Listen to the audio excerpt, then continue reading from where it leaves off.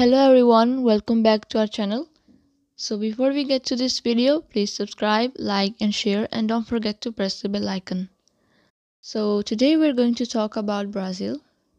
So basically some lorry drivers in Brazil, being loyal to the president Jair Bolsonaro, have blocked roads across the country after his poll defeat to leftist rival Lula.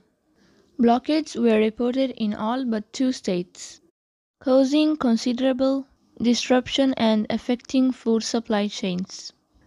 With all the votes counted, Lula had 50.9% of the valid votes against Mr. Bolsonaro's 49.1% in Sunday's runoff.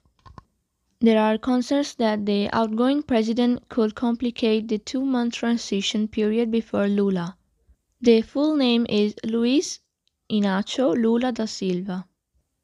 Lula is a former president and is due to be sworn in on 1st January 2023. Pro-Bolsonaro lorry drivers started setting up roadblocks across the West country soon after the election results were announced. By Monday night, the Federal Highway Police reported 342 such incidents, the biggest protests going on the country's south. Some of the blockades were later cleared by the police.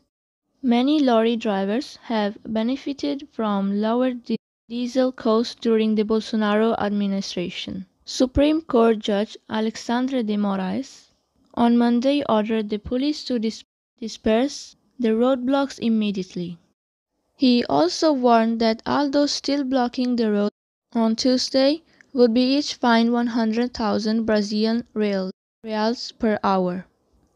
The following morning, a presidential advisor and Mr. Bolsonaro's vice president running mate were seen arriving at the presidential palace in Brasilia.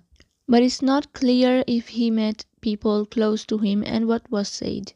Later, Mr. Bolsonaro was seen leaving the palace and traveling to the building where his official office is located. Combative statements from the president in the past, such as "only God could remove him from office," mean there is a tense wait for him to appear in public.